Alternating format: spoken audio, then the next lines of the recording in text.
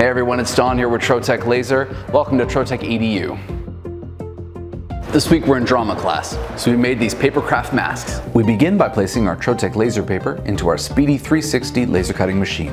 We begin by engraving any pattern we'd like onto our paper, kiss cut the fold lines, and finally cutting around the edge of our design. We found this design on Thingiverse, but you can find lots of cool Papercraft ideas online. Of course, there's also the option to make your own with 3D or 2D software. Here we've created masks, but the laser is a great addition to any drama department's set or costume design. It allows for a greater immersion and creativity for any student who's interpreting a character in a play.